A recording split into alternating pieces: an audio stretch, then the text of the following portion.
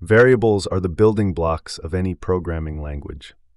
In Python, you don't need to declare the type of a variable explicitly. It automatically assigns the type based on the value you provide, making it flexible and easy to use. Here, x is an integer variable assigned the value 5.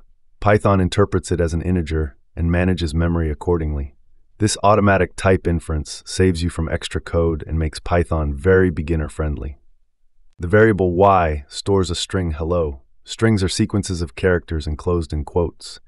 Python identifies this as a string type and allows you to perform various string operations on it later. In this example, z is a floating point variable with the value 3.14.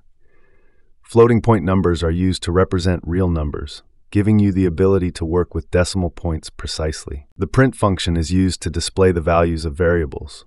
When you run this code, it prints the values of x, y, and z in sequence, showing you the current state of these variables.